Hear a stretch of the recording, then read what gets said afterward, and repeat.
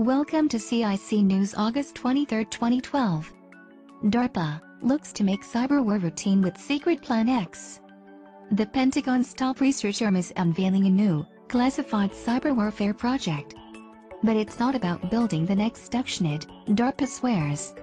Instead, the just-introduced Plan X is designed to make online strikes a more routine part of United States military operations. Uploading DeepSec 2011 videos. Starting today, about every 6 hours a new video from the DeepSec 2011 conference is uploaded. Interesting talks are SMS fuzzing, SIM toolkit attack by Bogdan Alicu, patching vehicle insecurities by Konstantinos Patsakis and Clean Vistelius, how to rob an online bank and get away with it by Maciej Olsek.